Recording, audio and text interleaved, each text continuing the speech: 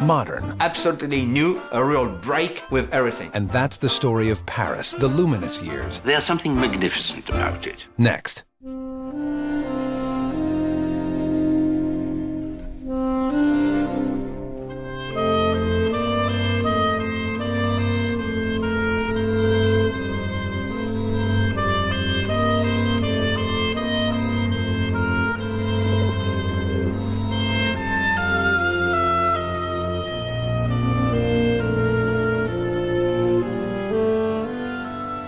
If I had not gone to Paris, I would not be who I am.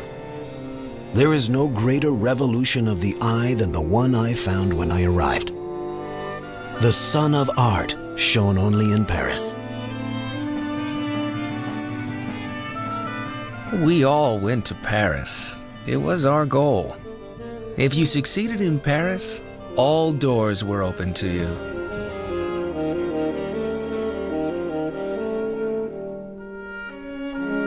We always returned to it no matter who we were. Paris was always worth it. And you receive return for whatever you brought to it.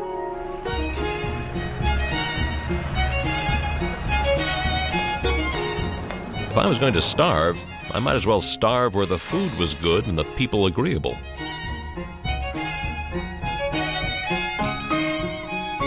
Paris was where the 20th century was.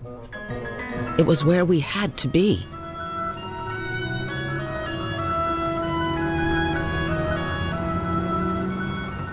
Moi, je suis nature, je reste en bordure, les belles tournures, je les comprends pas. Quand on se figure, j'ai l'air bêta. Moi, je suis nature et j'aime mieux ça. Les femmes maintenant volent des diamants, un petit château, une grande auto. For an incandescent moment, from 1905 to 1930, Paris was a mecca, the magnetic center of a new world of the arts, a laboratory of experiment and innovation. It attracted an international avant-garde destined to be part of the making of the modern. Overnight, it seemed, in all the great art centers of the West, the art of the past,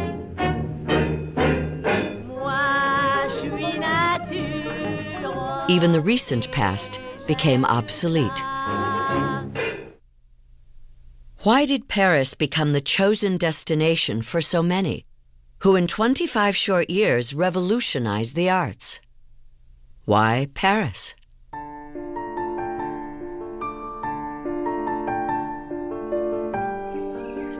The rebels of the 20th century's first decade were drawn to Montmartre. The year is 1905.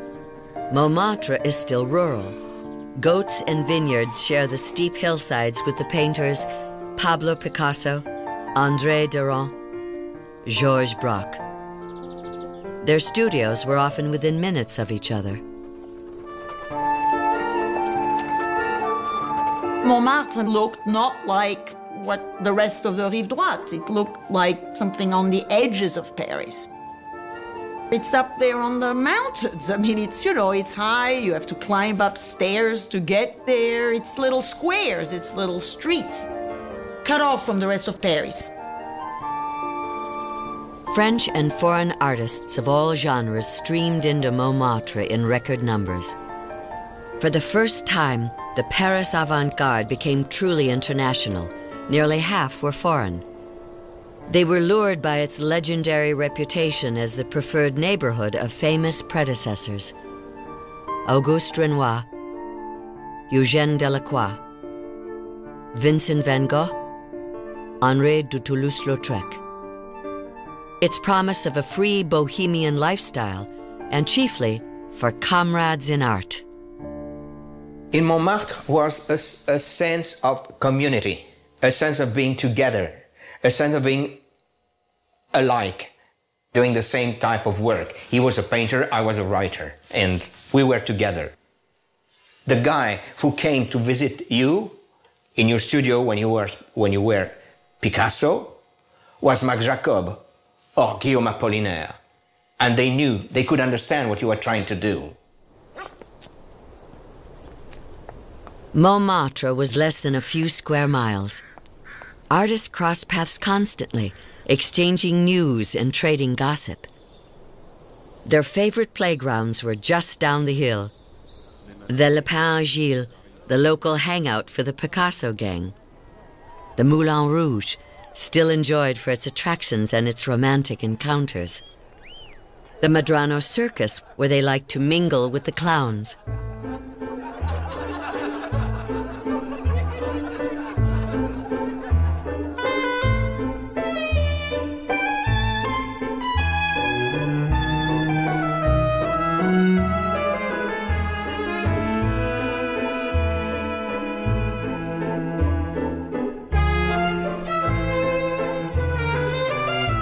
By the time Picasso came to Montmartre in what was, I think, his third trip to Paris, when he decided to stay in 1904, he went somewhere where, he knew that there would be something that might look like an artistic community.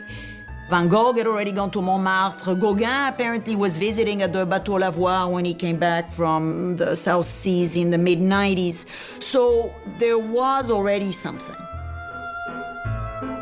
A dilapidated building on the Rue Ravignon was the first real home and studio in Paris for the young Picasso during 6 crucial years, 1904 to 1910. Painters Juan Gris, Kees van Dongen, and poets Max Jacob and André Salmon were among those long on talent but short of cash, who appreciated its cheap rents and its camaraderie. It was freezing in the winter and like a hothouse in the summer. I mean, there was no gas, there was no electricity. This was very rough and but Picasso apparently remembers that these were, he said later on, his best years. And he says the years when he really was an artist, when he felt like an artist, and he said, and not like a bête curieuse, as he said, not like this, animal of curiosity. Picasso's companion, muse, and model was Fernande Olivier, who had posed for other painters in Montmartre until she fell in love with the jealous Spaniard. For 6 years, Fernande lived at the Bateau Lavoir with Picasso, where Picasso's home was always open to his friends.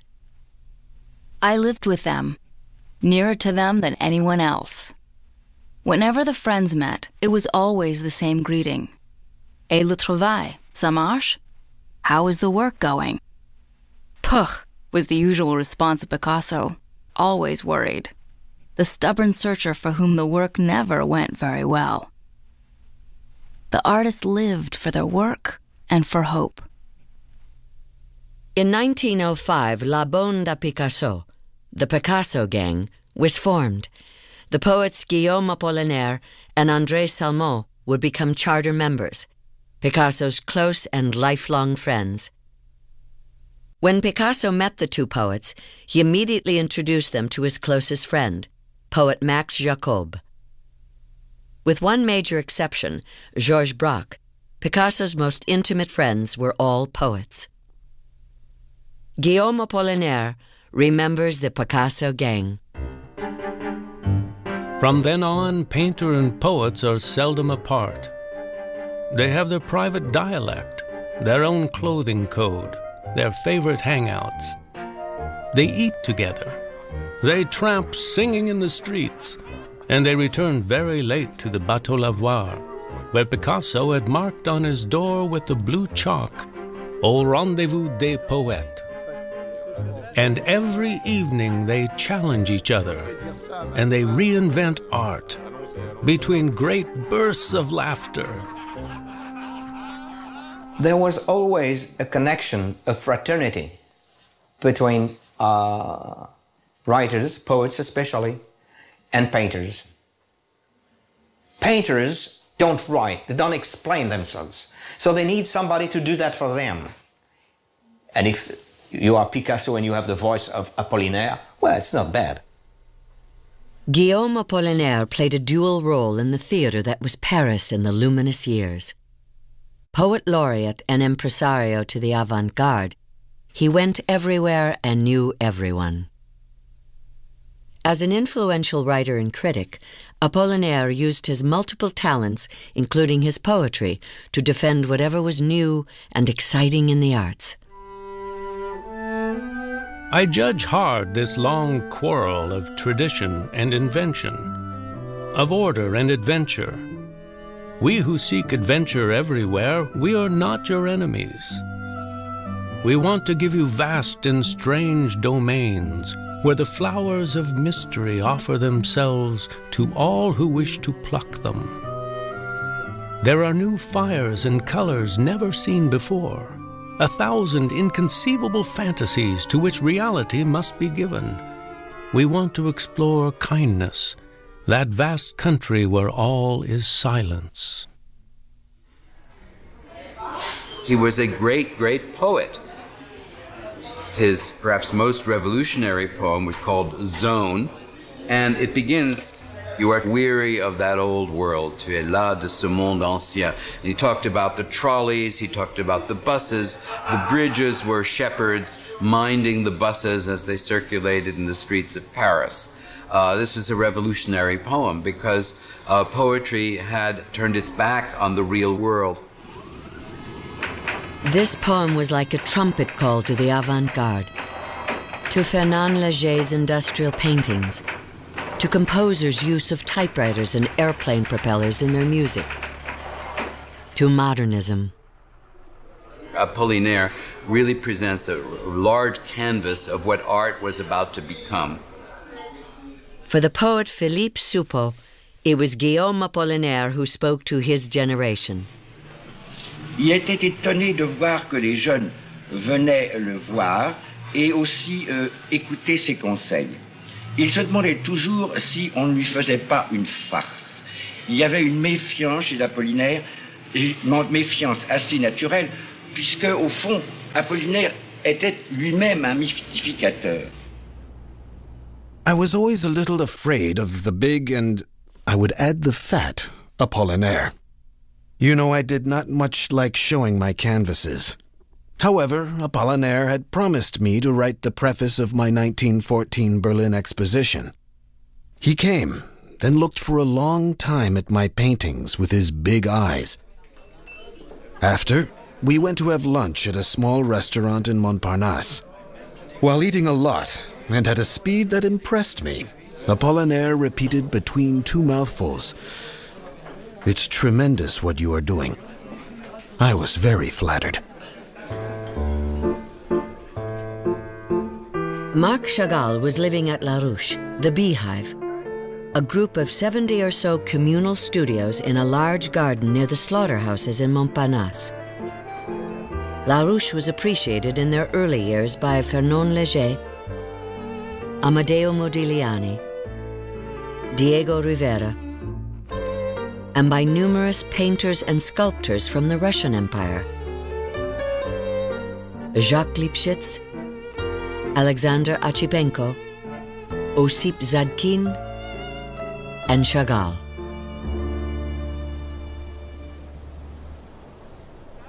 In those studios lived the artistic bohemia of every land, while in the Russian ateliers, an offended model sobbed. From the Italians came the sound of songs and the twanging of a guitar, and from the Jews, debates and arguments. I sat alone in my studio before my kerosene lamp, a studio jammed with pictures, with canvases, which moreover were not really canvases but my table napkins, my bed sheets, my nightshirts, torn into pieces. Dawn is breaking. Down below, a little way off, they are slaughtering cattle. The cows low, and I paint them. It's 1909, 1910. La Ruche becomes the place somehow that things move. By the time these artists came, and they came from Eastern Europe, from shtetls, from little villages, so poverty was not a novelty for them.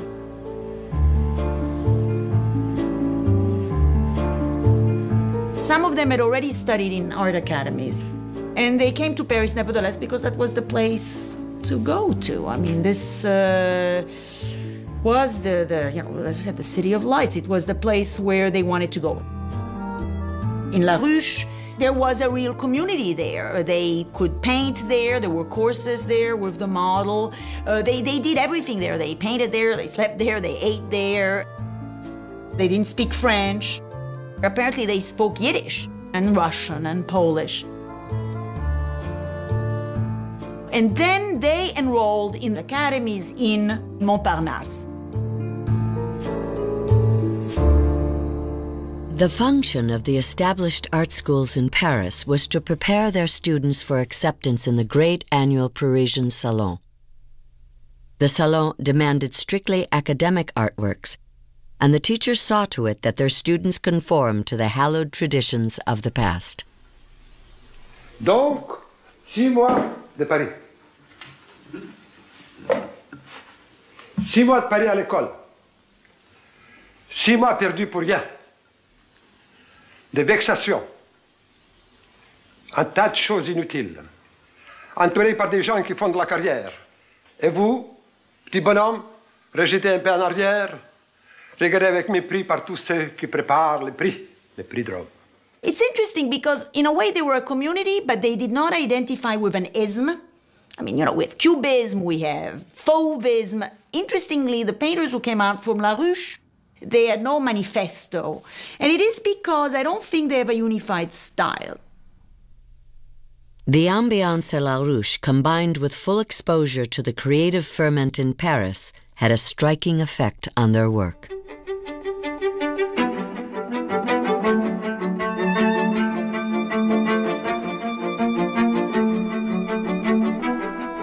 Each artist absorbed and translated the new movements differently into a highly individual style.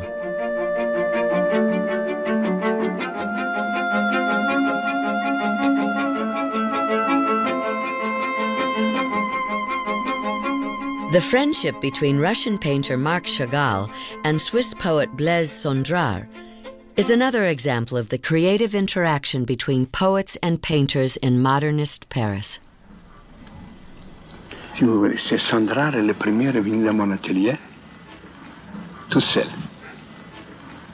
Il a surtout étudié avec lui aussi parce qu'il parlait russe. Et moi, vraiment, je ne savais pas encore bien parler. Pour acheter du pain ou des choses, ça c'était une grande difficulté pour moi à apprendre. Demander les tableaux, voir, parce que je ne montrais pas. Alors je montais les tableaux. Quand il avait un poème neuf, il venait souvent à l'atelier les lire. Ah, c'est toute une histoire. Blaise Cendrars wrote a portrait of Marc Chagall. He's asleep. He's awake. Suddenly, he paints. He takes a church and paints with the church. He takes a cow and paints with the cow. With a sardine. With heads, hands, knives. He paints with a bull's pitzel. He paints with all the foul passions of a little Jewish town. With all the exacerbated sexuality of the Russian provinces. For France. Enthusiasm for pictures scarcely conceived. Heads, disjointed limbs, flying cows. I remember all that. And you, Cendrars?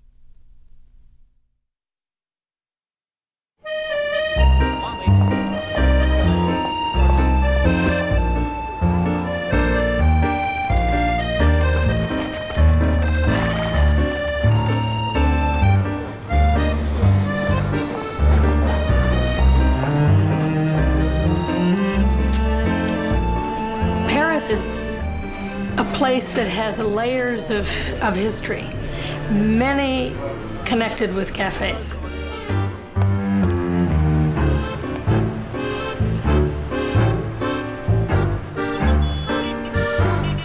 It's impossible to exaggerate how important the cafe was in the life of the artists here in Paris. They lived in hotel rooms, maybe tiny apartments, unheated, cold. For a cup of coffee, they could sit at a cafe. And they had heat, a toilet, all the necessities for writing or for sketching. And cafe society really isn't about some high-cultured mentality. It's about people who don't actually live at home. They live among and with other people in cafes, talking about art, talking about culture, talking about politics. People gathered in cafes because while France was a democracy and speech relatively freer than in many other European countries, in France in the 19th century there were laws against group meetings, and permits were needed, with lengthy delays or frequent denials. Groups gathered in cafes as a way of circumventing these restrictions. It became a tradition. They would plan new exhibitions of their paintings. They would plan literary magazines. They would find publishers for their fiction. And of course, the publishers of the little magazines would find writers that they could publish in their magazines. There was a ferment of ideas and influences that really made for a revolution in painting and literature.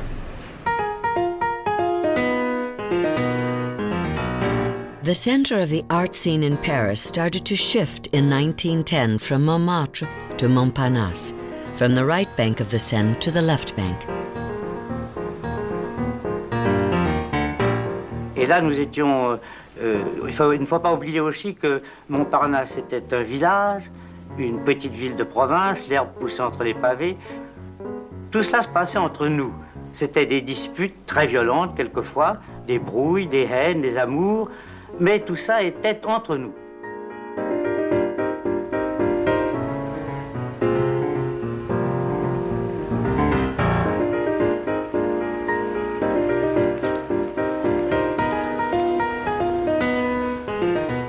Thoroughfare Vavin in Montparnasse had 4 cafes. It was extremely strategic.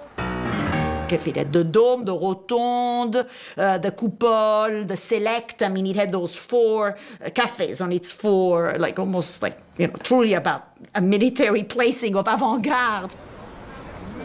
Those cafes become the place where artists meet. They're sitting in the cafes, they're drawing in the cafes on these wide sidewalks, and that is unique to Paris. Paris était une ville libre, une ville ouverte, que d'ailleurs nous avons prise puisque toute la révolution de l'art s'est produite à cette époque.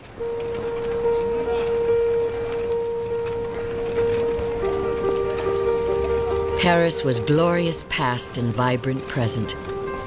But for the seekers from many nations, Paris was the future. And yet the astonishing sensations of early 20th century Paris were the retrospectives of 3 19th century painters. Between 1903 and 1907, a lot of things happened. There were 3 exhibitions of the 3 luminaries for Fauvism of the late 19th century, which are Gauguin, Cézanne, and Van Gogh.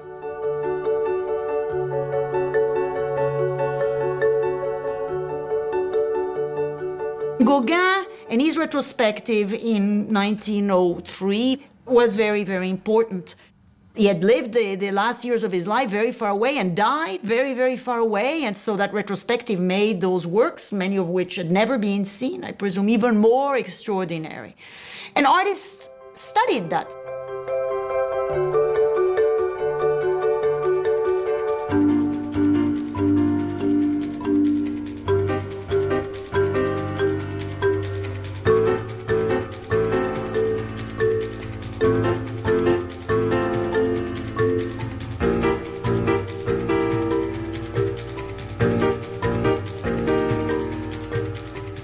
Now, Fauvism is a style that is made of those 3 or 4 different styles of post-impressionism.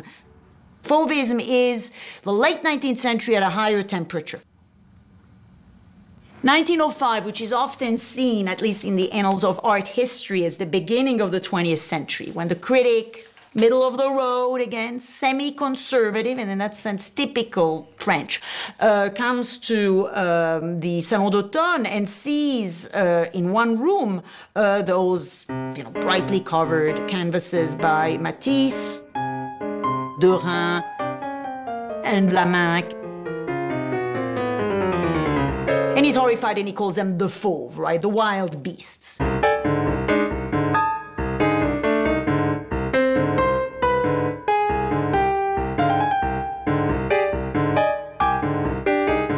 This moment, which is a baptism by fire, is often seen as the beginning, at least in art history, of the 20th century. Of all the pictures shown at the 1905 exhibition, Henri Matisse's painting Woman with Hat was the notorious magnet of attention and abuse. Gertrude Stein, expatriate author, was an early collector of modern art. In the autobiography of Alice B. Toklas, she writes of the episode, in Alice's voice, as a turning point in Matisse's career. It was the time of Matisse's mental struggle concerning his work. He had lost all possibility of showing his pictures at the official salon. Then came the first autumn salon of the Independents. He was asked to exhibit, and he sent La Femme au Chapeau, Woman with Hat, and it was hung. It was very strange in its color and in its anatomy. It infuriated the public. They tried to scratch off the paint. Gertrude Stein could not understand why. The picture seemed to her perfectly natural. She said she wanted to buy it. It was derided and attacked, and it was sold.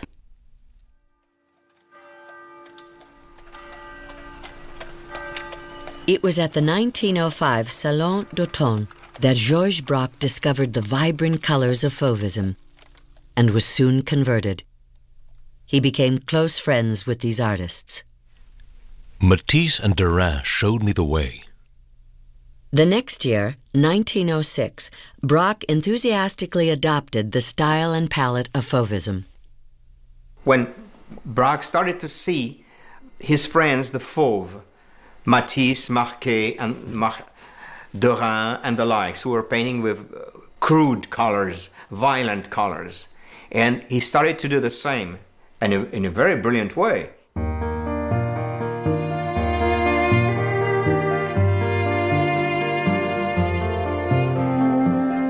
At the Spring Salon, Braque showed 6 of his new Fauvist paintings with remarkable success.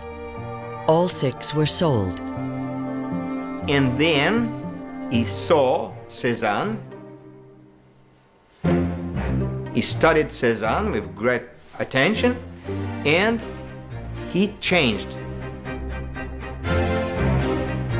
Cézanne is the single most important artist for the development of early 20th century art in Paris, and arguably the single most important artist for the development of modern art in the early 20th century, anywhere. His retrospective is held in 1907, and one starts to see the Cézanne influence in various ways from that moment on. Now, when we say the Cézanne influence, I should be clear that there are as many Cézannes as there are artists to interpret him. For Matisse, Cézanne is about a sense of a kind of solidity and about color. For Picasso, it's about the breaking up of solidity, and yet both of them cite Cézanne as their master. Cézanne's influence by 1910 is simply so great that to ally yourself with Cézanne is to declare yourself a modern artist. And Cézanne in 1907 is key to the beginning of Cubism. I mean, there's no beginning of Cubism without this retrospective. So we have, of course, this kind of non-synchronicity. Things always happen together. That is, 1907, Cézanne, that exhibition can be seen as the end of the 19th century and the beginning of the 20th at the same time, things of the end and the beginning together. 1907 was the year that the challenge of Paris, Astonish Me, was met head-on by two painters. 1907 is the year Matisse shows his blue nude.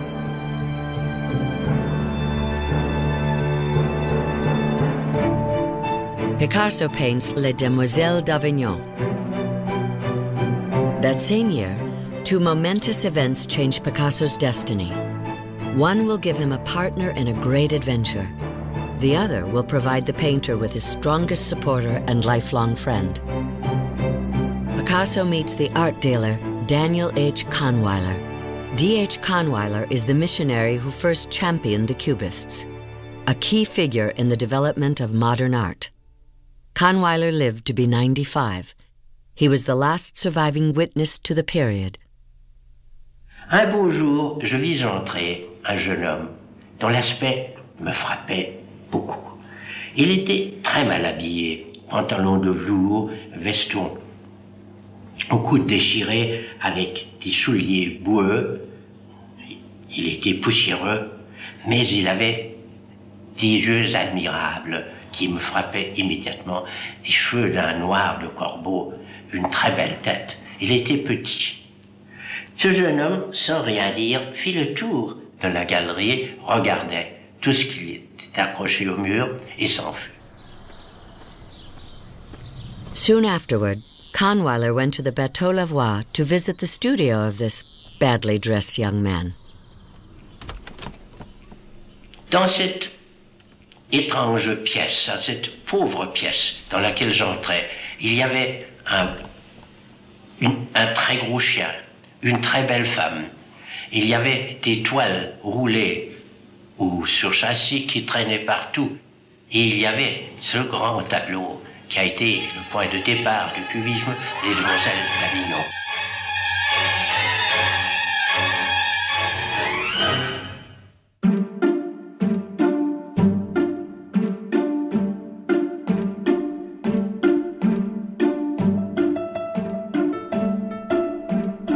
Even Picasso's friends were not prepared for this. One said, "What would you say if your mother met you at the train in Barcelona with a face like that?" A devoted collector nearly wept. He said, "What a loss for French art." Les Demoiselles d'Avignon would not be shown outside of Picasso's studio for 4 long years.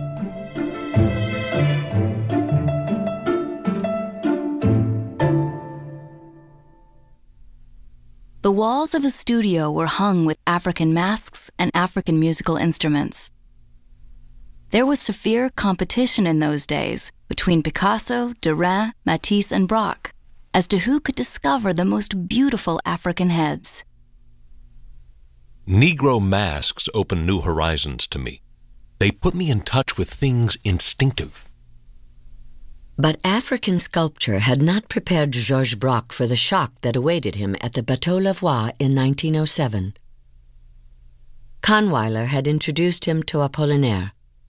Apollinaire lost no time in taking Braque to meet Picasso. That day, in Picasso's studio, Braque saw Les Demoiselles d'Avignon for the first time. It's as though you want to make us eat rope and drink gasoline. Someday they'll find Picasso hanged behind that picture. Les Demoiselles d'Avignon was not exactly cubist, but it was kind of barbaric construction that was not fauve, that was not yet cubist. It was something very strange.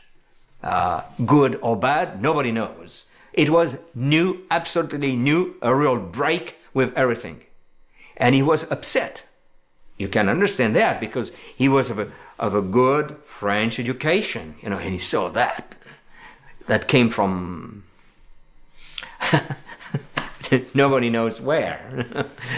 And he started to study, to think.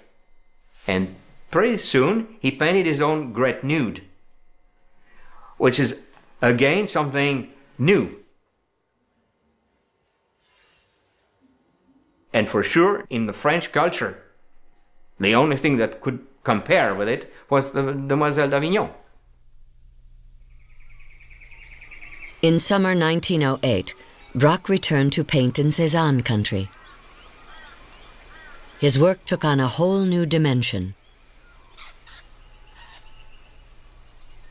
In the fall of 1908, he decided to submit 6 of his new Cézanne-inspired paintings to the Salon d'Automne. Although his Fauvist friends were on the jury, all 6 canvases were rejected. They rejected this young Fauve guy that they had hoped so much he would become one of them and one of the most brilliant. And this young guy decided to be something very strange that they couldn't imagine what. It was Daniel H. Kahnweiler who would invite Braque to exhibit these pictures at his gallery. Cubist pictures were shown for the first time on November 9, 1908.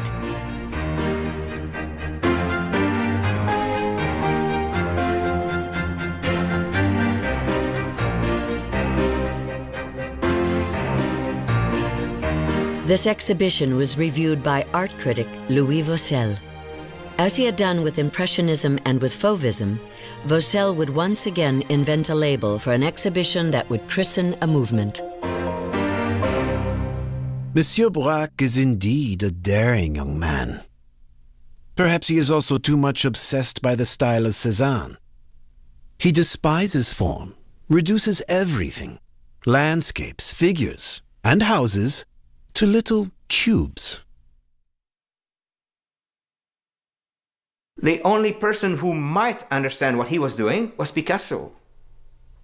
Braque and Picasso started to drop in at each other's studios. They were both intensely interested in what the other was doing. And then the two painters went their own way, and they painted a mixture of Cézanne and something else. This something else is interesting. And when they came back, they met, and they realized that they had painted them in the same way that Matisse and others didn't like.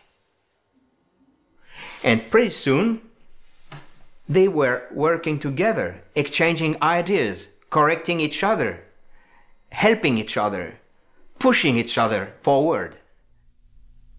We were living in Montmartre. We saw each other every day and talked a lot. Things were said between us in those years that cannot be said again, that no one would understand now.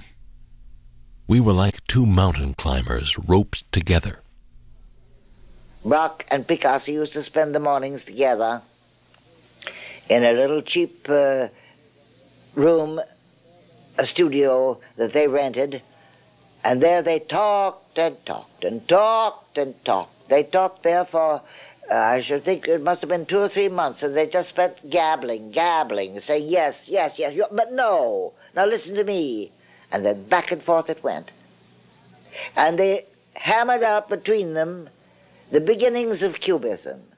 So at one moment, let's say 1910, 1911, you just wonder at times, which one is Braque, which one is Picasso? You don't know. Cubism was, of course, a very occult, new way of regarding what you could not see. I think Gertrude Stein was very helpful when she said, the point of Cubism is that you paint, and I had this from Picasso, she said, she didn't at all, she helped make it up herself, when she said, after all, you paint what you know is there, not what you can see. En ce faisant, ils sont parvenus, me semble-t-il, à découvrir que la peinture était en fait une écriture, que tout ce qui s'inscrivait sur le tableau était des signes qui signifiaient le monde extérieur et non point un reflet pur et simple de ce monde extérieur.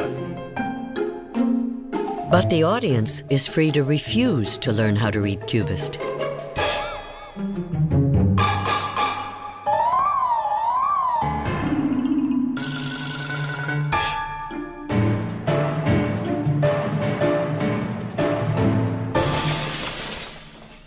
Gertrude Stein never had the slightest difficulty in reading Cubism. The writer became one of the earliest collectors of Picasso's Cubist works. Well, Gertrude Stein, of course, was the most phenomenal woman living in Paris at that time, was phenomenal from the viewpoint of personality, of a writer, of a woman who developed her own particular fame, her own particular style of writing, and whose writing became a memento to herself and to her period in Paris. Yet, it was only in the 1930s with the autobiography of Alice B. Toklas that Gertrude Stein, the writer, got the public attention she always felt she deserved. Until then, she was known mainly in America as a pioneer collector of modern art, and for her famous Saturday evening salon. I had been invited to the Rue de Fleurus on Saturday evening, which is when everybody came. Indeed, everybody did come. I murmured to Picasso that I liked his portrait of Gertrude Stein. Yes, he said. Everybody says that she does not look like it. But that does not make any difference. She will. Gertrude Stein thought of her writing as a literary form of Cubism. Cubism is something very large, probably the most important revolution in thinking of the 20th century, because it affects not only painting, but also all kinds of things.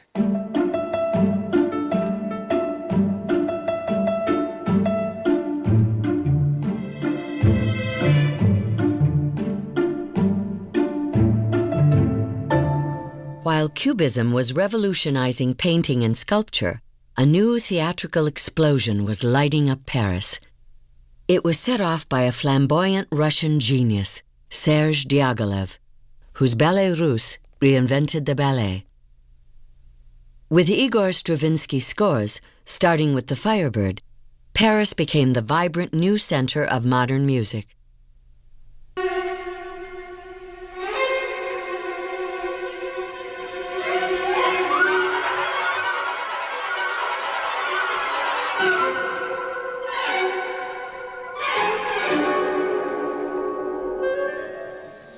Diaghilev, I think, was the single most important man in the art world of his time. And it wasn't simply because he was the head of the Ballet Russe, but rather because the Ballet Russe was also a meeting ground, a crossroads for artists from all kinds of different fields, for dancers, for choreographers, for painters, for scene designers, for composers and musicians. So all of those contemporary artists, modern artists, met in the Ballet Russe. And of course, Serge Diaghilev transformed ballet itself, which was an existing form, but he transformed it into a form that was vital and contemporary.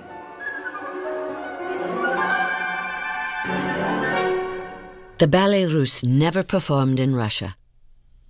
In the spring of 1909, Diaghilev brought to Paris many of the finest dancers from the Russian Imperial Ballet in sumptuous new productions.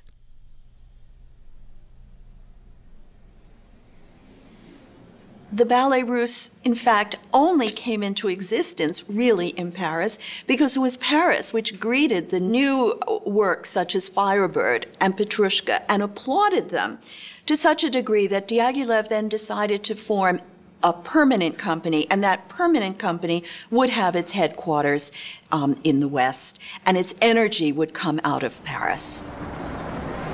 Paris, with its sophisticated audience and wealthy patrons, gave Diaghilev the freedom and support he needed. The astute Russian gave Paris the new sensations it loved.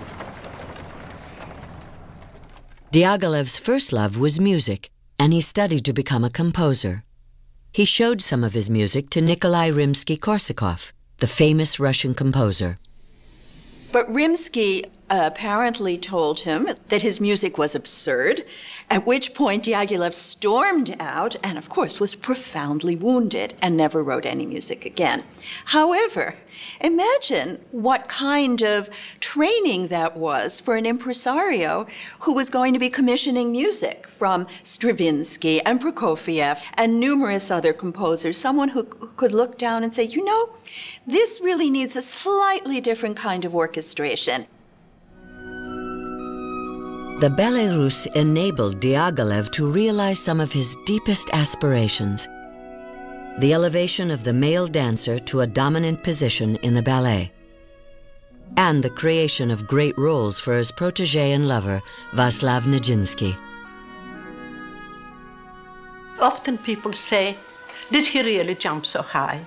And I always say, I don't know how far from the ground, but I know it was near the stars. And indeed, in everything he extracted the essence. In Sylphide, he was the very soul of Chopin. In Petrushka, he was like the pain of every man weighted down by fate. And when he did Faun, he was a completely dehumanized creature, half animal, but not so much animal as nature in general.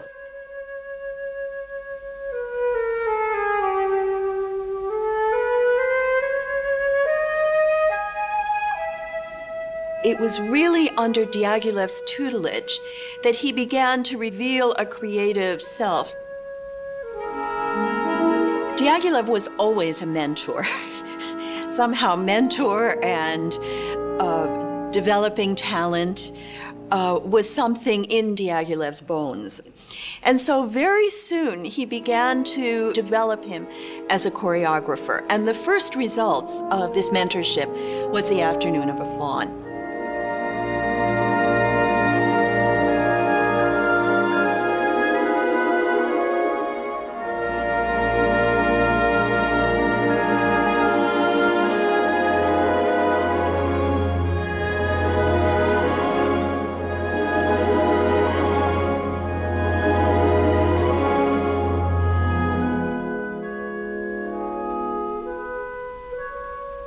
For Nijinsky's first choreography, Diaghilev decided on an early modernist poem by Stéphane Mallarmé that had moved French composer Claude Debussy to compose The Afternoon of a Faun.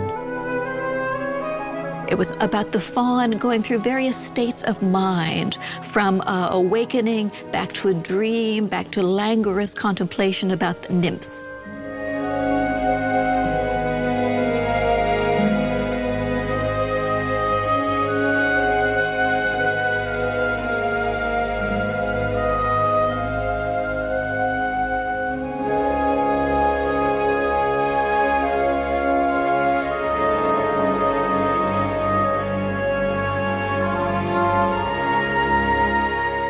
Debussy decided to avoid melody.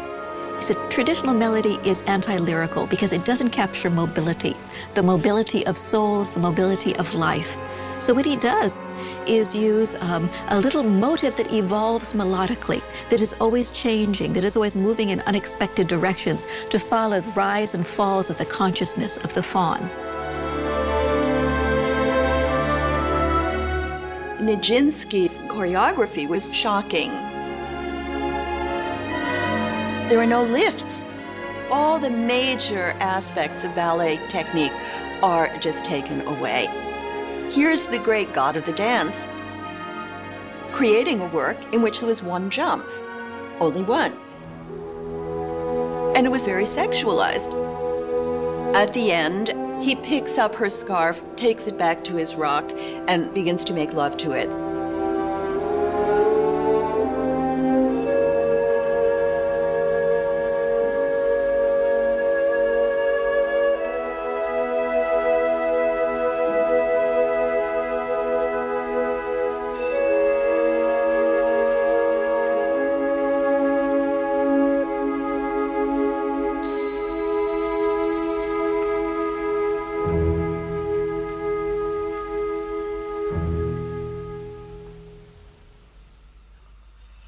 Diaghilev always thought in terms of the creative artist, and went through the direst difficulties financially, always being kept afloat by his friendships and occasional alliances with the Otto Kahns and the Aga Kahns and Chanel.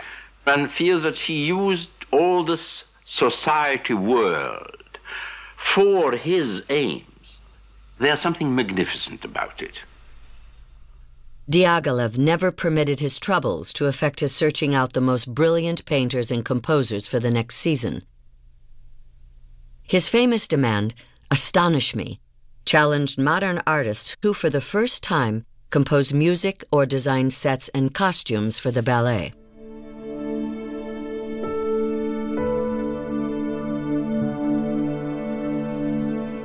For 20 years, the success of these Ballet Russe collaborations electrified Paris and resonated throughout the avant-garde, stimulating bold fusions in the arts. The painters would be led by Picasso, who would become part of the Ballet Russe's extended family, not only by designing 5 new ballets, but through marriage to a beautiful Russian dancer. The success of Igor Stravinsky's scores for the ballets Firebird and Petrushka was a major breakthrough for modernist composers in Paris. Ballets would be choreographed to new scores by Serge Prokofiev, Manuel de Falla, Erik Satie, Maurice Ravel, Debussy. Suddenly there comes this work which seems to be nothing but naked rhythm.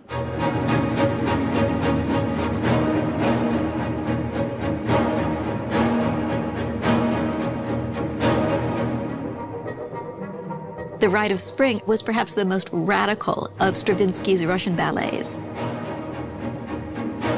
It's partly the scenario of this primitive rite in which a maiden dances herself to death that pushes him to the extreme here. Experimenting with the basic primitive force of rhythm, of rhythmic repetition, the power of rhythm to create tension. Then he'll follow it by another block. So he's constructing music in a fundamentally new way.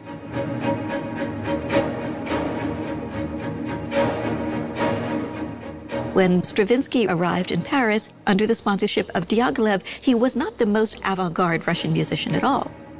He pushed himself to his extreme as a modernist composer, under the impact of the kind of modernist culture that he experienced, that he found in Paris. It's here. That's the room where I composed the Sacre du Printemps. Oui. And that's a closet where I had my books and so on, you know, and I put on the door, it is here in French.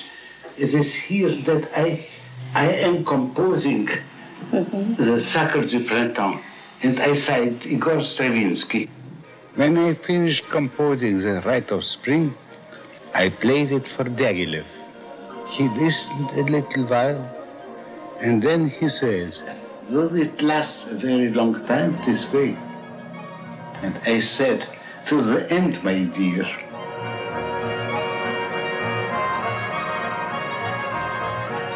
Nijinsky developed a choreography that was just as bold and just as daring as was Stravinsky's music. Stravinsky arrived, and he sat down to the piano. I think he watched the rehearsal first. He was appalled. He said, this is not at all the tempo. This has got to be quicker. This has got to be slower. Nijinsky said, this can't be quicker and this can't be slower. I know what the dancers can do. There was an epic battle between them. Stravinsky sat at the piano and trying to make an orchestra. He stamped with his feet and banged with his hands on the piano here and there and shouted and sang and so on. And, you know, I can't remember who won.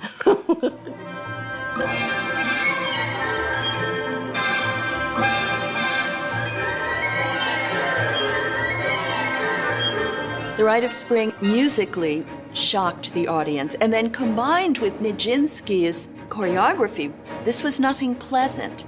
this was something that was really in many ways an affront to the sensibility of the audience.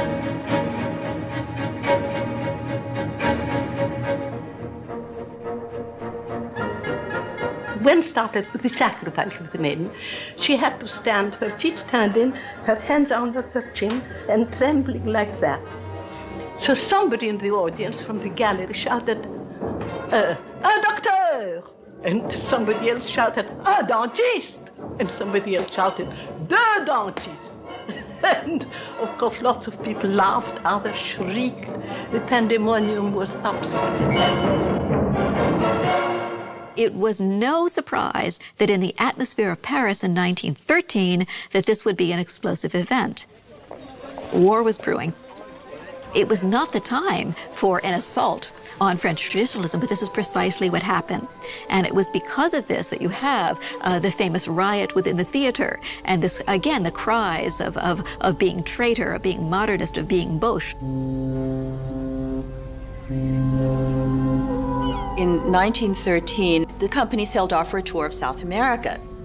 Diaghilev stayed in Europe, and at that point, a young woman who had had her eye on Nijinsky basically persuaded Nijinsky to marry her. Diaghilev concealed the violent storm of emotions that shook him on learning of Nijinsky's marriage. His icy dismissal of Nijinsky from the Ballet Russe stunned the naive young dancer. The urgent necessity to replace Nijinsky as choreographer and lead dancer in a new ballet not only distracted Diaghilev from the pain of Nijinsky's desertion, but was instrumental in the discovery of a successor. Leonid Massine would step into Nijinsky's place in the Ballet Russe and in Diaghilev's life.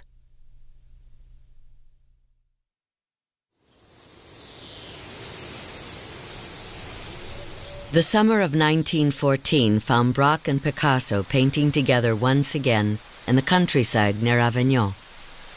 They were working on a new phase of Cubism. This would be the last summer of their collaboration and the end of their friendship.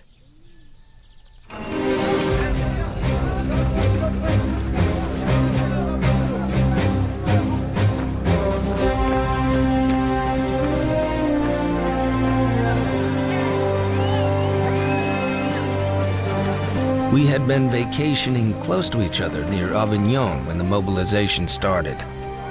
Braque and Durand were called up.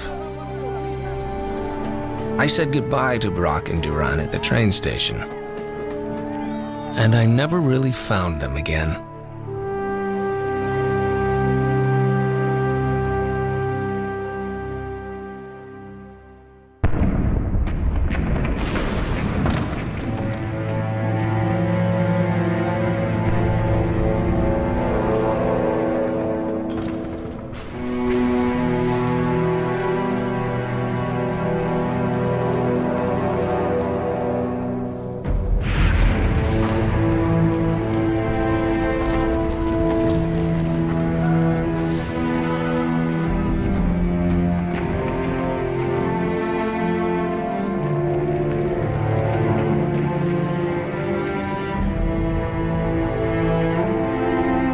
The impact of World War I on the Paris avant-garde was enormous. Among the mobilized French artists were Vernon Laget, Georges Braque, André Derain, André Breton. Many foreign artists volunteered: Guillaume Apollinaire, Blaise Cendrars, Osip Zadkine. Their wartime experience alienated the artists who fought in the war from those foreign artists who did not enlist. Braque and Picasso did not speak for years. First World War may seem as if it's a far cry from anything that might directly affect something as insular as the avant-garde. It turns out the avant-garde is not minor or insular. It's very much part of the fabric of French society, and when French society must deal with the war, it turns out the avant-garde must deal with it as well. Foreigners were suspect. of course, especially foreigners who were German. The most important dealer of the Cubists, Daniel Henry Kahnweiler, was a German. His paintings are confiscated by the French government. Juan Gris, who had been a draft dodger in Spain, was terribly frightened that he might be arrested and returned to Spain. His dealer was Kahnweiler. He writes very nervous letters to Kahnweiler. Dear friend, you who are absent cannot imagine how every foreigner is suspect, no matter what his nationality. They say appalling things and make terrible accusation against myself and anyone who had dealings with you. Philippe Soupeau once told me, you cannot understand because you do not know the kind of propaganda there was at the time. It was incredible. Very few could resist that propaganda, so that all of a sudden those Germans were enemies and you had to kill them. The war was an opportunity for the right and traditional anti-modernist conservative parts of the Parisian art world to dig in against foreigners and what they saw as the unpatriotic and deleterious effects of the avant-garde in Paris. And they accused Cubism of being a German phenomenon. Of course, it is clear that whatever you don't understand is enemy. At the time, the enemy was German. Therefore, Cubism was German art. Artists start to become worried about the look of their art, and an entire kind of anti-Cubist or un-Cubist phenomenon is put in place, and Picasso is the leader of that, which is a new classicism. The great example of that is Picasso's portraits. Imitations of Ingres. There sweeps through Paris a kind of Ingres revival, including Juan Gris and all the artists who had been Cubists. Soon the galleries were filled with the patriotic response of painters, some of whose recent Cubist canvases were hardly dry.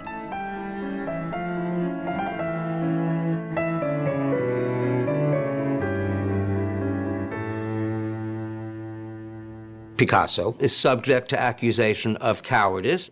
He was a healthy young man, and he is handed a few, or so we're told, white feathers, signs of cowardice at the time. 1915 was truly the winter of Picasso's discontent. His closest friends, Apollinaire and Braque, were in the army. His art dealer, Kahnweiler, was exiled. His Cubist art and his loyalty to France as a non-combatant foreigner were under attack. When Jean Cocteau decided that he needed to make Picasso his friend, the timing was right. Picasso was ready. Picasso at once considered me a friend. He introduced me to the painters and poets. Cocteau decides that he's going to move toward the avant-garde by bringing Picasso into the fold of the Ballet Russe. That marriage really means that the avant-garde can become a powerful force, not just a force among artists, but a force in culture in general. Nous avons fait parade ensemble à Rome et je lui ai demandé de collaborer avec moi. C'est à peu près emmené à cette époque-là. C'était tellement les règles d'Aristote que emmener Picasso dans un théâtre, c'était comme si j'avais emmené M. Renan dans les coulisses d'un music hall.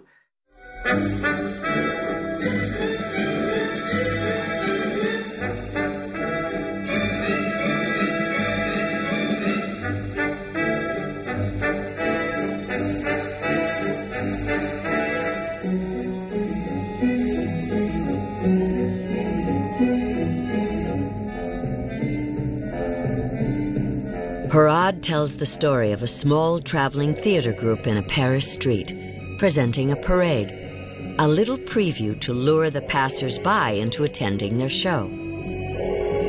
The managers try to convince the crowd to come see the show.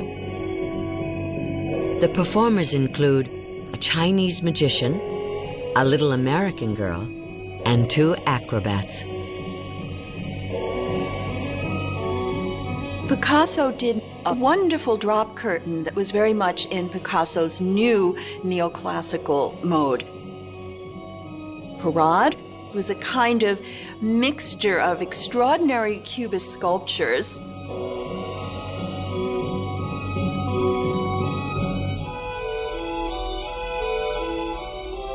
Cocteau wanted simply to prove that modernism could be construed in some way as nationalist, as patriotic. Unfortunately, in Parade, he chose a composer and a collaborator who had very different ideas. Cocteau was rather conservative at this point, except artistically, but he chose Picasso, who was a foreign non-combatant, who was not nationalistic in any sense, and Satie, who was a socialist and became a communist. And what happened is that very soon on, Satie and Picasso realized they had much more in common in what they wanted to do with each other than they did with Cocteau. Jean Cocteau wrote to a friend involved in the production. Make dear Satie understand that I do, after all, have some part in Parade, and that he's not alone with Picasso. He hurts my feelings when he jumps up and down and shouts to Picasso, "It's you I follow, you're my master." Cocteau, of course, was quite distressed at all of this because it was no time in 1917 to have a ballet that made fun of wartime propaganda. There had been terrible losses on the Western Front, and this particular performance was to be for the benefit of those soldiers who had been killed or wounded in the Eastern Ardennes recently. Apollinaire was in the audience opening night, having written the program notes for Parade. The poet was dressed in his army uniform, wearing his military decorations. He had been seriously wounded in battle, and his head was bandaged. Ce pansement nous a beaucoup servi parce que quand nous avons donné Parade, qui a été un très grand scandale, les femmes voulaient nous... à cette époque, les femmes avaient des épingles à chapeau. Elles voulaient nous crever les yeux avec leurs épingles à chapeau, à Picasso, à Satie et à moi. Et Apollinaire les impressionnait à cause de son pansement, à cause de son pansement héroïque. Et il nous a sauvés comme un véritable héros. C'est là où nous avons entendu un monsieur dire à l'autre, « Si j'avais su que c'était si bête, j'aurais amené les enfants », qui était un grand compliment.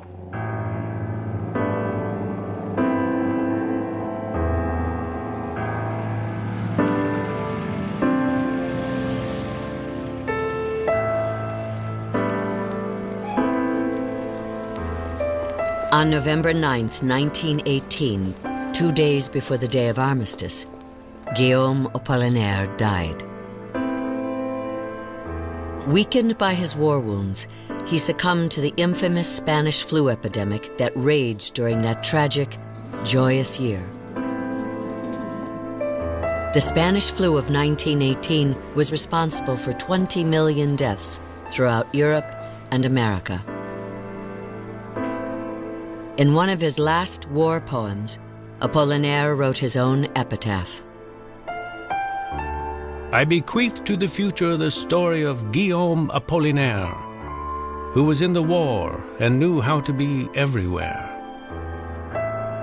In the lucky towns in the rear, in all the rest of the universe, in those who died tangled in barbed wire, in women, in cannon, in horses, at the zenith, the nadir, the 4 points of the compass, and in the unique ardor of this eve of battle. I bequeath to the future the story of Guillaume Apollinaire.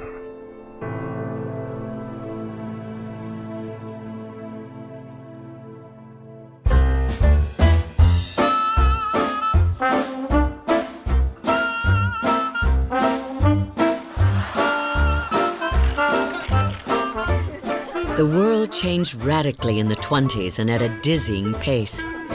Every contradictory thing that happened was in reaction to the war. One aspect, euphoria, the urge to celebrate being alive. There were young men like writer Joseph Cassel, just back from the war, who found a wild paradise in Montparnasse. On avait gagné la guerre, on était sûr que c'était la dernière. toute la vie s'ouvrait devant nous, et une vie dont on croyait qu'elle serait admirable.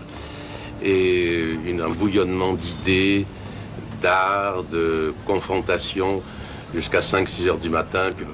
Les amitiés se nouaient, la bourse était commune, et c'était vraiment, je vous dis, une espèce de paradis d'une violence merveilleuse.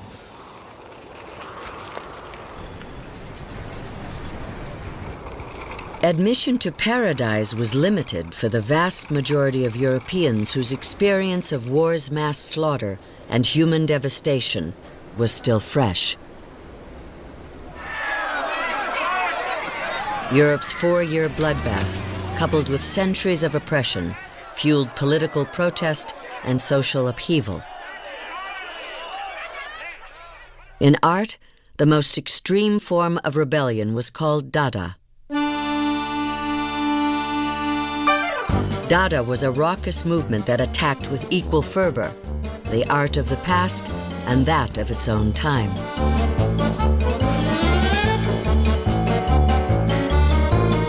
Dada was a rebellious upsurge of vital energy and rage. It resulted from the absurdity, the whole immense stupidity of that imbecilic war.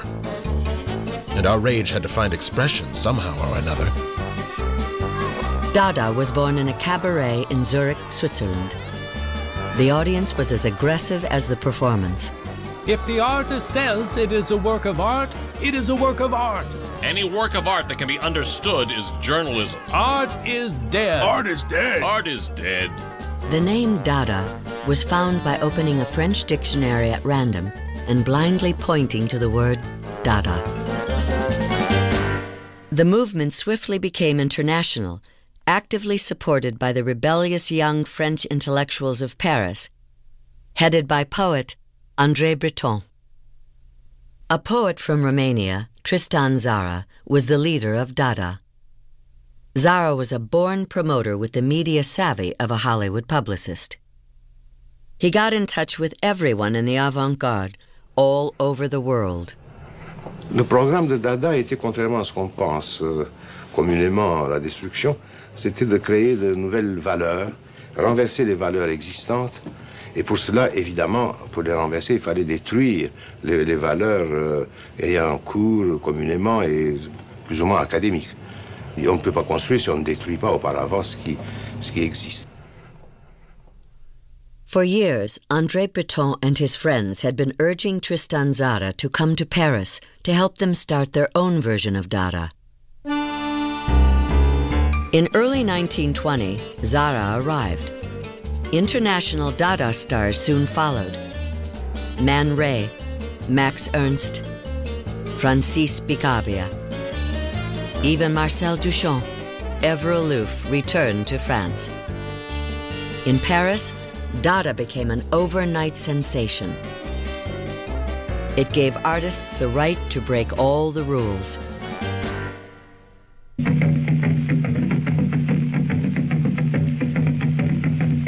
The new art of cinema offered the perfect opportunity.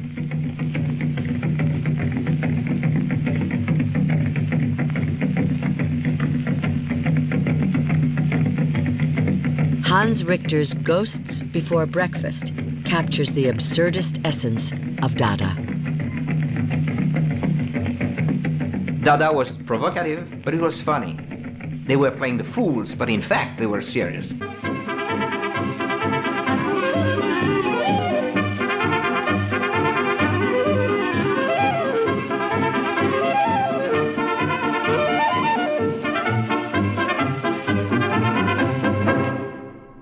Violence escalated at Dada performances.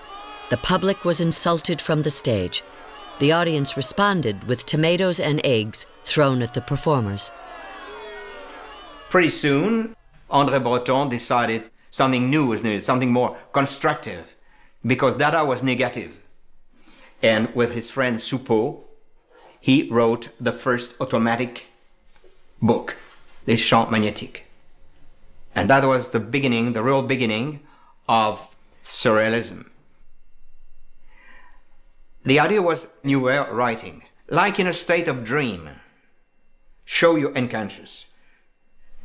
Don't you worry about the public, Just be relaxed and write whatever comes, without thinking, as fast as you can, to prevent criticism. That's automatic writing. André Masson was putting some glue on his canvas, then he would take sand, throw it on the canvas, and then the sand would stick on the glue, and then he would add painting. It's automatic. I would say that surrealism is kind of French version of Dada. Although the founders of Surrealism were literary lights, its greatest success was among painters.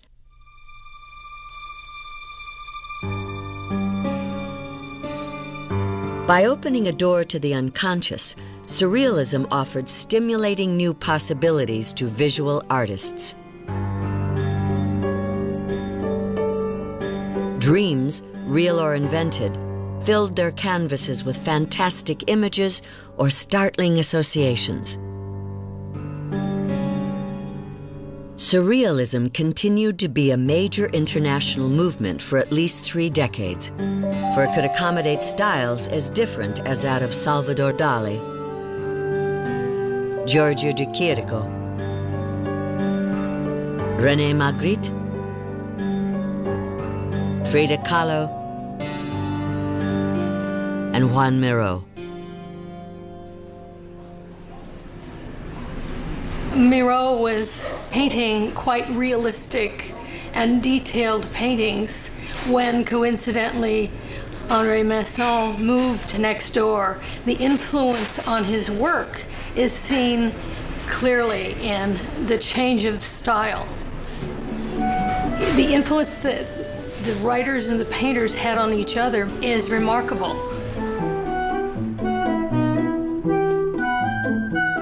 Il y avait alors donc Miró qui peignait, lui, un étrange tableau qui s'appelait La Ferme.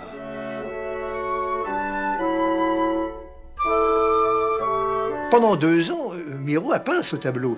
Et je me souviens que nous nous amusions d'ailleurs très gentiment, mais enfin on s'amusait un peu de ce peintre. C'était très méticuleux. En fait, il n'y a pas eu tellement d'évolution, mais passage rapide de la ferme à autre chose. Ah oui, un passage très rapide, oui, très rapide. À ce moment-là, j'ai commencé à fréquenter les poètes, alors j'ai senti que j'avais le besoin de dépasser la peinture, de me rapprocher de la poésie. J'ai fréquenté beaucoup plus les poètes que les peintres. Et c'était la poésie qui m'intéressait par-dessus tout, après avoir suivi une discipline plastique très sévère. Mon voisin était André Masson. C'est là où je connais Masson et c'est par lui que je connais tous les poètes.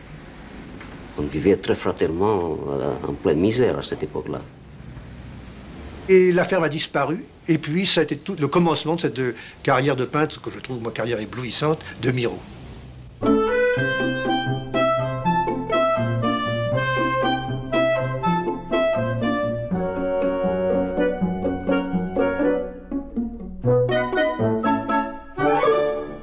Both Surrealism and Dada laid claim in vain to the allegiance of Marcel Duchamp. He remained a movement unto himself. Duchamp is credited or blamed for the rallying cry that subverted Western art. If the artist says it is a work of art, it is a work of art. He was easily bored. Only an intellectual challenge could sustain his attention for long. As a young man in Paris, Duchamp painted in the Fauvist style, and then he painted in the Cubist style. And he worked his way through the entire history of modern art and arrived at a point where he sort of came out the other side. Duchamp had a close friendship with Francis Picabia and Man Ray, based on their mutual passion for art as idea. Picabia, Duchamp, Man Ray ont été les 3 artistes, à mon sens, qui ont infléchi l'art moderne dans le sens de l'intellectualisation. Eh bien voilà, je pense qu'ils se sont peu souciés, à l'encontre de ce qui était courant à l'époque, de l'aspect rétinien, de l'aspect visuel de la peinture, de ce qu'on appelle le métier, la patte. Ils se sont intéressés à peindre des idées, si vous voulez. Par conséquent, la peinture n'était plus qu'accessoire. Ils pouvaient utiliser n'importe quel truchement des collages, des objets, des assemblages divers. Qu'est-ce qu'un tableau ordinaire? C'est un choix de couleurs, de formes qui sont décidées, et après ce choix, on signe. Et le choix est le même si on ne fait rien sur la toile et qu'on ait simplement choisi un objet, le choix est l'action principale. He made what came later to be called his ready-mades. The first one, even before he thought of the name, was a bicycle wheel that he mounted upside down on a kitchen stool. And he said he didn't think he was making art. He thought he was just making something pleasant to have in the studio. You could turn it with your hand, caught the light, sparked. But out of this came the idea of the ready-made. The curious thing here is that Duchamp never really said these were works of art. And since then, I mean, generations of artists and critics have pointed to the ready-made as a great turning point in Western art.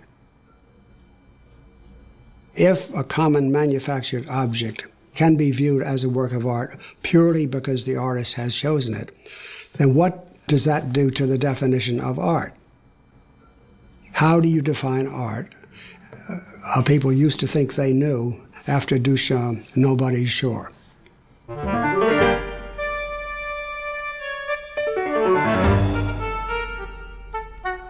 After 1960, with the advent of pop art and conceptual moves in the 1970s, if we had to talk about a historic modern art figure who is of the greatest influence on contemporary art, it is without question Marcel Duchamp.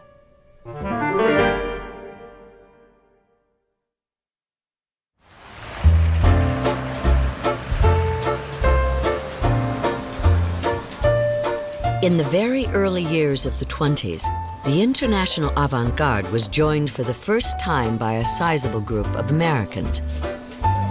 They were a literary lot, young writers who had fought in the war. They had spent exciting furloughs in Paris and had fallen in love with the city. Paris would nurture, stimulate, and transform them. We were hearing the music of Stravinsky, looking at the paintings of Picasso and Juan Gris, standing in line for opening nights of Diaghilev's Ballet Russe. James Joyce's Ulysses had just been printed. Performances like Sacre du Printemps were giving us a fresh notion of what might go on the stage. What they came back to when they came back to the States was something that was a society that was very repressive, censorious, trying to stop publications. They were restricted in a lot of ways, socially and culturally. We returned home full of idealistic visions of the new world that we had fought to make free for democracy, only to find ourselves exiles in our own land. They went back to their own hometowns, their small towns, and found them to be very small-townish. There was something very different that they had seen, especially in Paris, and they wanted it very much. And they made their return trip as soon as possible.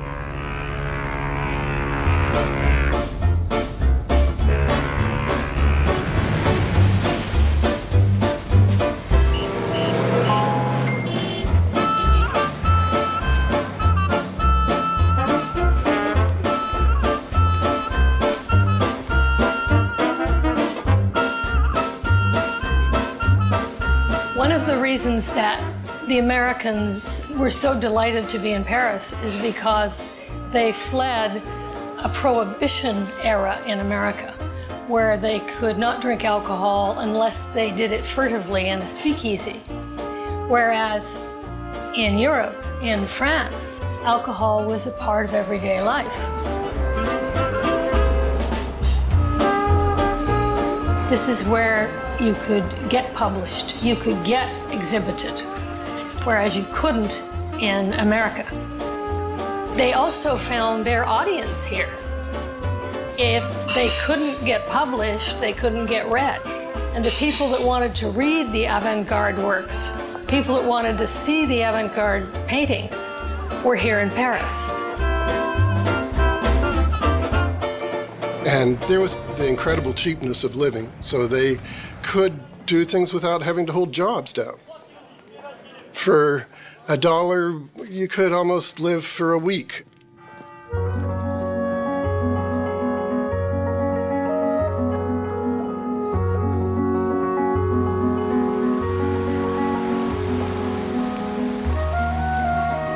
It's hard to talk about the appeal of Paris without talking about the idea of place. We absorb places into our lives, into our identities. We dream about places.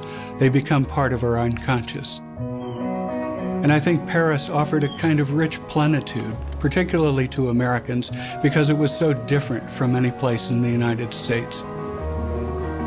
It was strange, it was beautiful, it was elegant. It was a place that opened them up to their own identities that had been repressed in the United States. In Paris, they were free to invent themselves, to become someone else altogether. They were sojourners. They were people who were having an adventure, but it was an adventure that would change their lives forever, that would give them a way to look at the world, to find themselves as artists, to be among artists. As Malcolm Cowley said about it, we traveled 3,000 miles back to a place we had once been at wartime in order to find America, the America that we wanted to write about. Ernest Hemingway was one who found the America he wanted to write about in Paris. In 1921, Hemingway, newly married at age 22, arrived in Paris with his wife Hadley. He carried letters of introduction from writer Sherwood Anderson to Ezra Pound and Gertrude Stein, leading figures in modern Parisian literary circles. These letters described Hemingway as instinctively in touch with everything worthwhile. He made the decision in 1917 that he was going to defy his parents. He wasn't going to go to college. He was going to become a reporter, and then he was going to see the world. Well, he made up for it in Paris. He plunged himself into an intensive program of reading at the bookstore run by Sylvia Beach. Read the Russian masters. He read Stendhal, Flaubert. Ezra Pound and Gertrude Stein were his principal teachers. Ezra Pound urged Hemingway to avoid adjectives. Gertrude Stein told him, "Start all over and concentrate. Remarks are not literature." Both critiqued his stories. Ezra was sometimes right. Gertrude was always right. Although Hemingway's Parisian mentors urged him to get away from journalism, Hemingway learned a great deal from his work in the field as a journalist. As a foreign correspondent, he was obliged to cable back stories to Canada, and in order to save money, he would eliminate phrases that could readily be inferred by the reader at the other end of the wire. In that process, Hemingway learned something about the power of omission, discovering that less is more.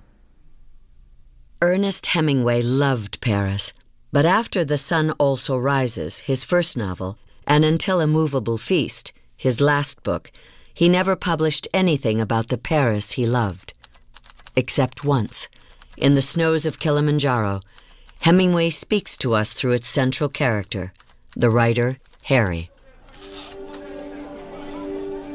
And in that poverty, and in that quarter across the street from a boucherie Chevaline and a wine cooperative, he had written the start of all he was to do. There never was another part of Paris that he loved like that. The sprawling trees, the old white plaster houses painted brown below, the long green of the autobus in that round square, the purple flower dye upon the paving, the sudden drop down the hill of the Rue Cardinal Lemoine to the river, and the other way, the narrow, crowded world of the Rue Mouffetard. No, he had never written about Paris. Not the Paris he cared about.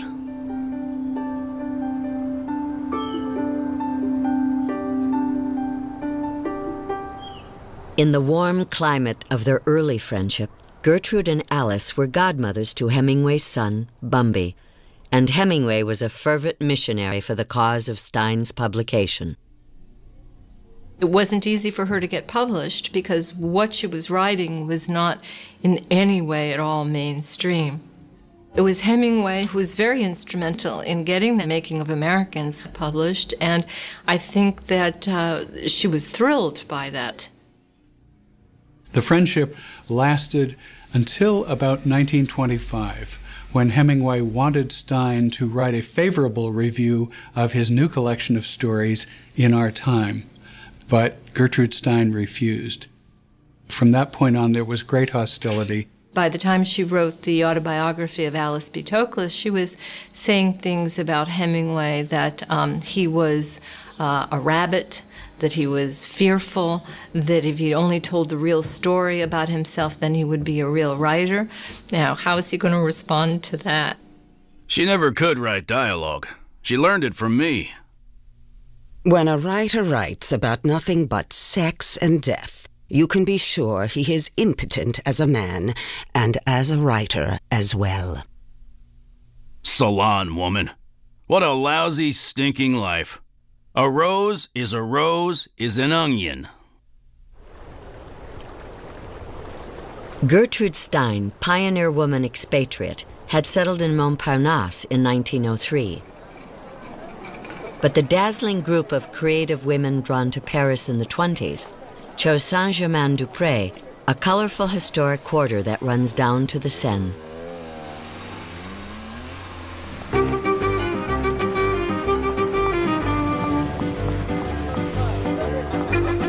They shared certain motivations in deciding to come to Paris. American women were expected to marry young, have children, and take care of the home. Period. Paris offered the freedom to break with convention, to live independently on their own. Most of these women had no children. Some were lesbians. Talents ignored or suppressed in the United States flourished in the supportive climate of the small, intimate Saint-Germain-du-Pré community. Paris enabled the women of the left bank, as they are often called, to make original contributions to modernism. Writer Juna Barnes could see her groundbreaking novel, Nightwood, published to rare praise from T.S. Eliot. Romaine Brooks could exhibit her strange autobiographical paintings. Berenice Abbott photographed the souls of her sitters. Janet Flanner had her finger on the pulse of the literary and artistic life in France. For 44 years, in her letter from Paris for The New Yorker, under the pen name Genet, she commented on the great names and the great times with a pen as sharp as her eye. There was a constant in and out all of the time, particularly where Janet Flanner lived. There were stories of Fitzgerald coming in late at night and banging on the door and being very drunk, or Hemingway, who often visited Flanner so much that he had a special chair at their place, and they always called it Hemingway's chair. The rendezvous for these expatriates, both men and women, was Shakespeare and Company, one of the few English-language bookstores on the left bank. The magnet was its owner, Sylvia Beach. Shakespeare and Company was where writers would find each other. Sylvia Beach would sometimes collect their mail. She would lend the money. She would introduce them to publishers. If a group founded a small magazine, she would sell it there. Sylvia carried pollen like a bee. She cross-fertilized those writers. It was not merely for the pleasure of friendship that Joyce, Eliot, Hemingway, Scott Fitzgerald, and so many others took the path to Shakespeare and Company. I know for my part what I owe to Scott Fitzgerald, but what so many other writers owe to each other is Sylvia's secret. When Sylvia Beach came to Paris, she noticed how many of the avant-garde poets were published by a bookstore, and so she thought she would find this place. So on a cold, windy March day, she was blown into this small bookshop on the left bank, and she met Adrien Monnier. And it was friendship and then love at first sight. I came over to Paris during the war to study French literature. And there I used to see the French, and I got to know all the French writers. And then I decided to have a bookshop of my own, and it was my French friend who encouraged me to, and my French friend. And they all said, oh yes, have this bookshop and we'll all come to it. And I knew Hemingway very well, and he just rambled into the shop one day, and he showed me his scars right there in my bookshop before everybody, and took off his shoe and his sock and showed his scars. And he was very attractive, very appealing indeed. Sylvia Beach sold only literature published in English, Adrien Monnier in French. And they went on to create the nexus, really, for the interchange of French and American and English literature. I met Joyce at the house of a poet, and I thought him a fascinating man. Then I told him about my bookshop. It seemed to amuse him very much. And Joyce came to see me the next day. He walked into the shop, and soon we began to talk about Ulysses, for that was uppermost in my mind. Finally, he came one day to show me this little review, and he said, you see, this is now being completely suppressed, and my book, as he pronounced it, will never come out. So he sat there with his head in his hands, and I said to him, would you like me to publish Ulysses? And he said, I would.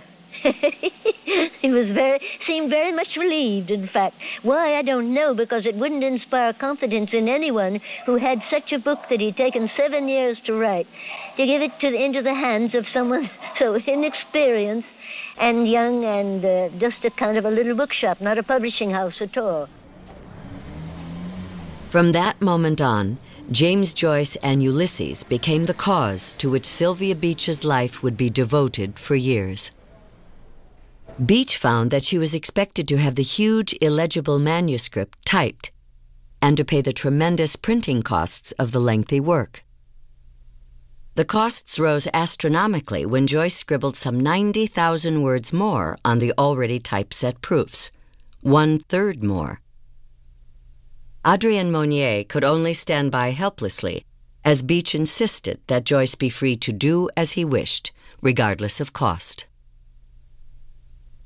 When Ulysses was published in 1922, it hit the English and American literary world like a bombshell from which it would never recover.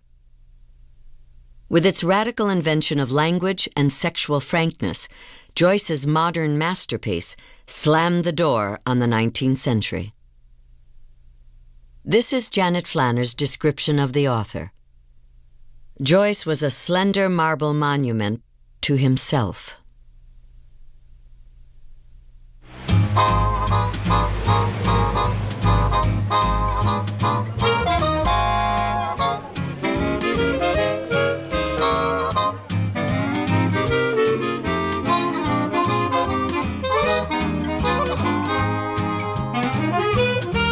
Jazz became a real symbol of change in France in the 1920s. It symbolized a kind of exposure to a broader world. It also symbolized a kind of loosening of French society. There was a small group of French people that saw themselves as much more avant-garde and embraced new styles of music, new styles of dance, new styles of behavior. And for them, jazz was the symbol of the future.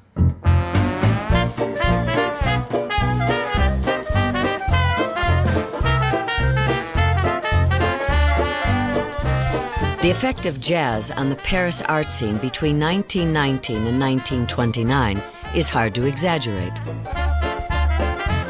Jazz symbolized modernity, and the performer Josephine Baker embodied jazz. She was a favorite subject of the avant-garde.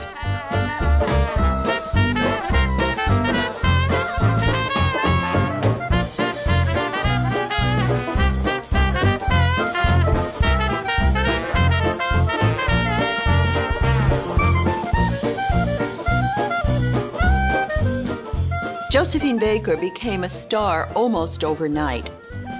La Revue Negre opened in the mid-1920s as the culmination of several years of fascination with African art as well as with African-American jazz. One could say that the table was set, and then she arrived. Josephine Baker was an extraordinary dancer. She was also a great comic.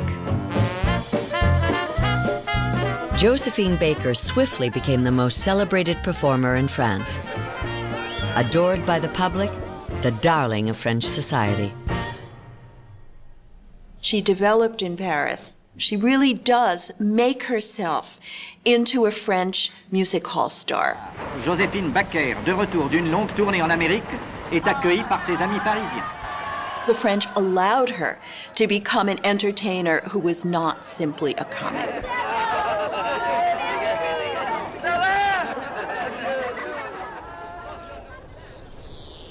Among the many African-American artists attracted by stories of the charms of Paris and its colorblind attitudes was a young poet who would find a new voice in the city on the Seine.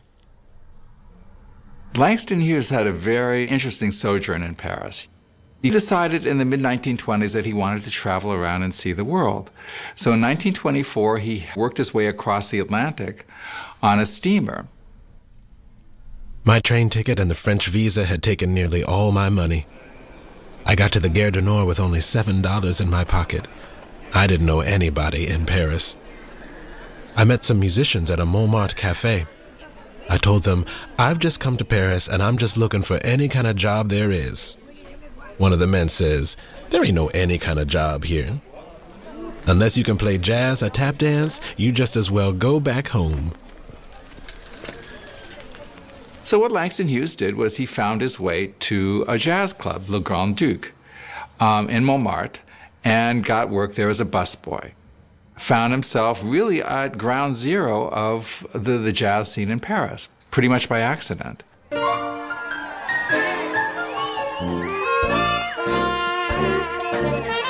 He really began to incorporate jazz rhythms, jazz sounds into his own writing.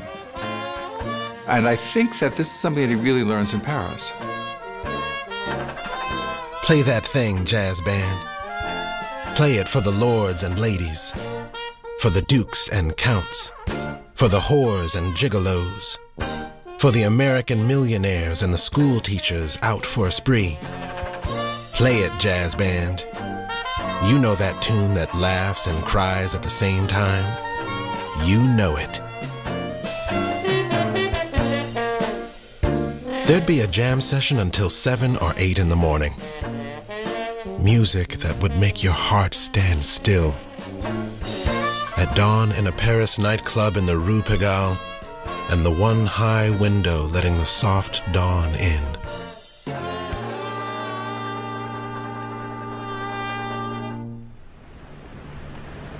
The sounds of jazz vibrated in the concert halls of Paris, as well as its music halls. Modern composers like Stravinsky and Satie had absorbed jazz into their music, in works that strongly influenced the young post-war generation of French composers. Most of them loved jazz, which they believed to be music of their own experience, music that was real, music to which they could relate. Darius Milhaud, I think, was the most effective in bringing together traditional classical craftsmanship with modern, you might say, popular vernacular languages. Not only did he start to explore jazz in France, he made a tour, a concert tour of the United States, and he went to Harlem, and he sat in the jazz clubs and tried to notate the jazz himself.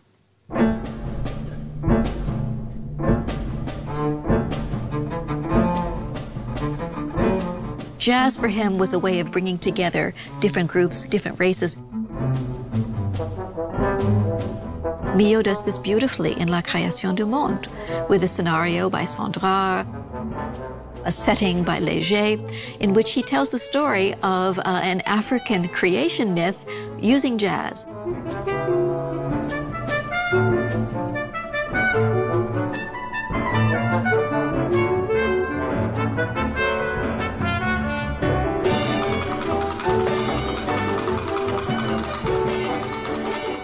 Milhaud was a leading figure in a group christened Les Six, the Six, young French composers who became a significant force in post-war French music, and a major reason that Paris continued to be a center for modern music during the Luminous years.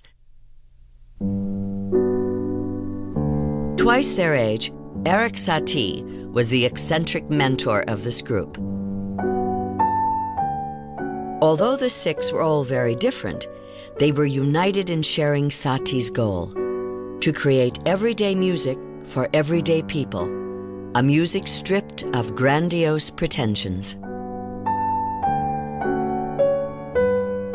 Satie's kind of a mingling of a kind of ironic classicism with elements from popular art was to capture the imagination of the next generation of composers, the generation of Les Six, many of whom were present at the premiere of Parade in 1917, just as they had been present, certainly, at the Rite of Spring. And these were their great models.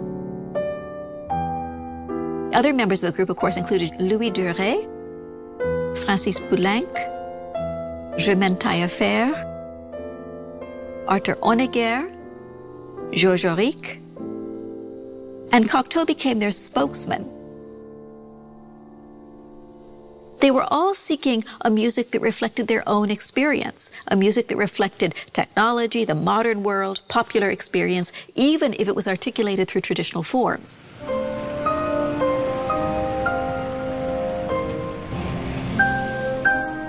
I had the good fortune to be in my 20s during the 20s. In fact, I had what might be called a front row seat on the whole spectacle of that lively decade. In music, the decade 20 to 30 was especially important because those years played a key role in the direction 20th century music was to take. It seems to me that many of our present-day preoccupations in composition can be found there.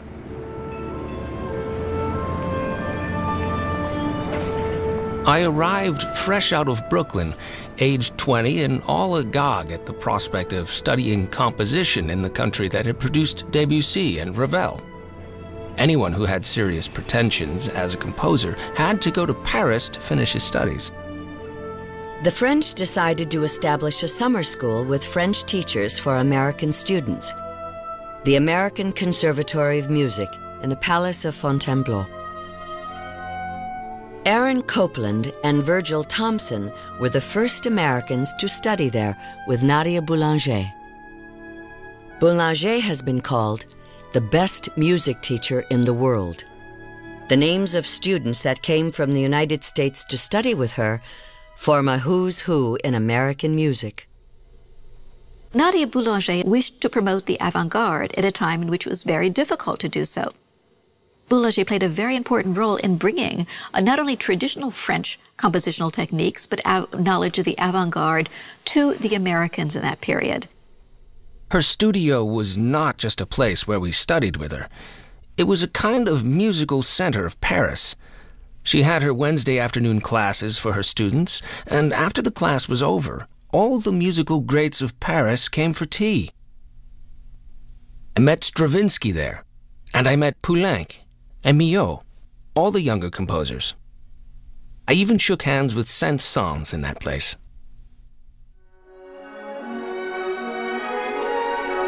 While absorbing the radical musical notions that Paris offered during his 3 years there, 1921 to 1924, Aaron Copland began his search for a uniquely American sound. It was Igor Stravinsky's bold integration of Russian folk themes into his modern works for the Ballet Russe that inspired Copland's innovative use of American folk tunes in his own music.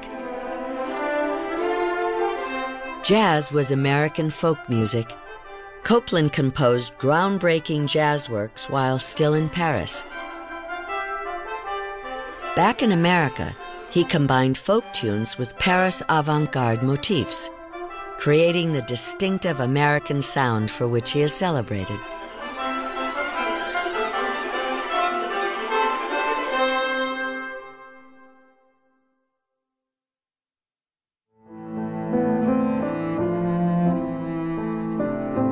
August 19th, 1929. With the death in Venice of Serge Diaghilev, the Ballet Russe, which had lit up the West since 1909, went dark. The 20s, Diaghilev's life, and the Ballet Russe would close in the same year. Stravinsky brought flowers every year to Diaghilev's grave.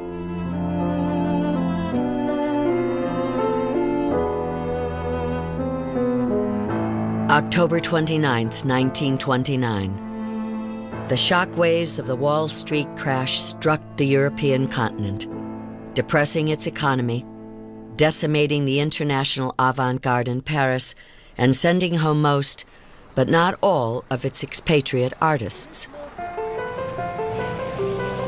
Paris was vibrant for much of the 30s. Picasso's variety of styles continued to astonish. Braque and Picasso eventually reconciled, but besides resenting Picasso's joking referral to him as my ex-wife, Braque knew his survival as an artist depended on breaking with his former collaborator. It would be Matisse who would become important to Picasso. Their rivalry emerged as a challenging stimulant to the creativity of both painters. The international group of artists in Paris who joyously dared to speak for their time made luminous the first 3 decades of the 20th century. Years when a blueprint for our future was imagined. Years that witnessed the making of the modern.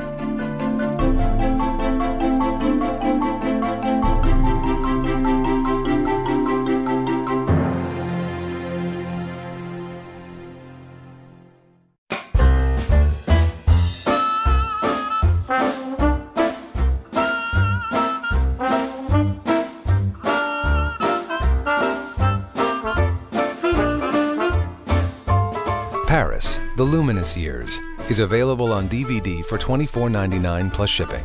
To order, call 1-800-336-1917 or write to the address on your screen.